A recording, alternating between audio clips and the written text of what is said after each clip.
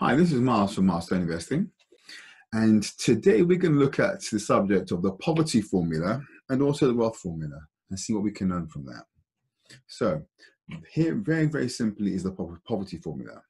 Earn less money than the cost of your lifestyle. And how do you bridge the difference? You borrow it. You borrow the money. If you borrow that money to fund your lifestyle, eventually your borrowings will start to increase, and the interest associated with the borrowings will start to cause you some severe discomfort, especially if it keeps on going on for a period of time. This is the scenario that will lead you into poverty. It's basically digging a ditch, and the more you dig, the deeper you go into a hole.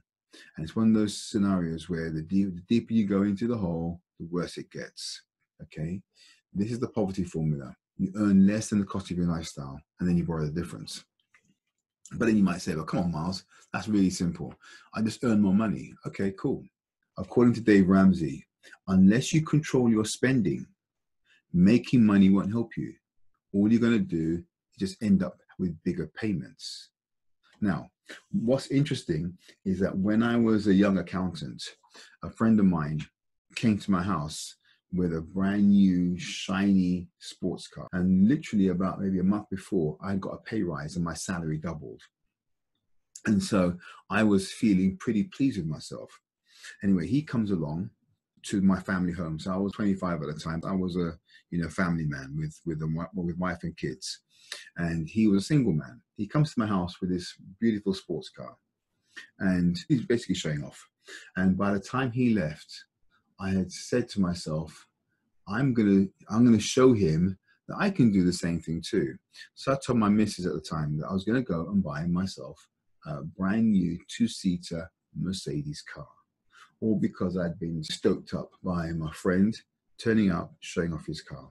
What would that mean? It meant that all of a sudden, just to keep up with the Joneses, I was going to have bigger car payments just because I could afford to do so.